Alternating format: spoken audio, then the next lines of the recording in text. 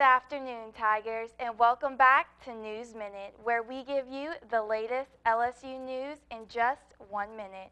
I'm Mikala Morgan with Tiger TV. LSU rescheduled its baseball game against Boston College on Sunday due to severe weather. The game is rescheduled for tomorrow at 2 p.m., leading the Tigers to play a doubleheader against the Eagles, with the second game beginning at 7 p.m. Tiger fans should use their original tickets for Sunday's game to be admitted into tomorrow's rescheduled game, and the series matchup between the Eagles and Tigers remains on Saturday at 3 p.m. In other news, more than 20 disabled veterans will be here at LSU for the 4th Entrepreneurship Bootcamp for veterans with disabilities beginning tomorrow.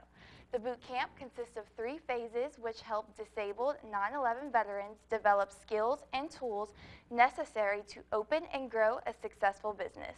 The program partners with the Institute for Veterans and Military Families at Syracuse University and has expanded to 7 universities throughout the country since 2007. The boot camp plans to continue its expansion throughout this year. Well, that's all the time we have for today, but make sure to stay warm and join us tomorrow for another minute of LSU News.